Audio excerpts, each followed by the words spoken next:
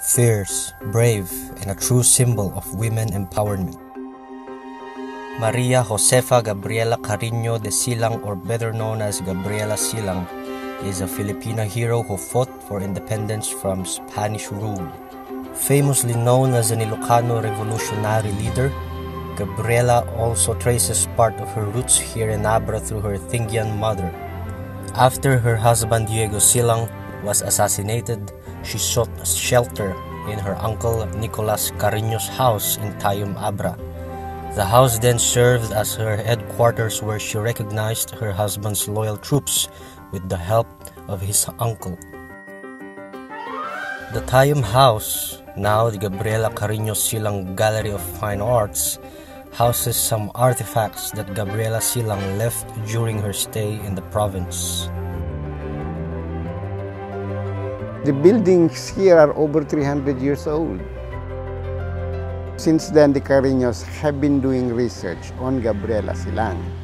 And part of the research, we have found out that it was the uncle, Nicolas Cariño, who was staying in this house, and that Gabriela came to this place to hide when she was hiding from the Spaniards.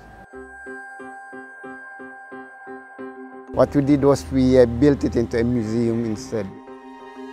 The museum houses a vast collection. It has a few artifacts from Gabriela, from the time of Gabriela, and also it has a wide collection of works of art, paintings, sculptures, furniture for 300-400 years of history. The gallery is open to all history researchers and students who need to acquire information on their historical studies.